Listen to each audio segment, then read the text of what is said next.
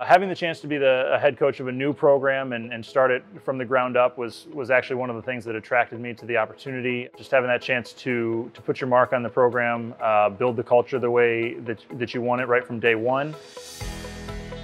The new facility coming online, under construction right now, is going to be really exciting to train and compete in. It's got a perfect layout for both swimming and water polo to both maximize our effectiveness in our practice time, but also have a top-notch competition facility.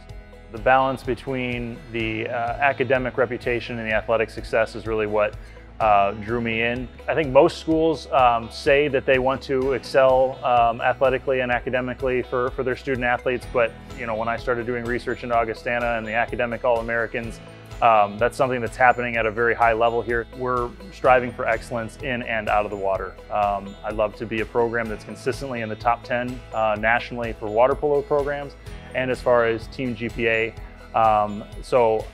It's the perfect place for a student athlete who not only wants to do everything, but really wants to be elite at everything.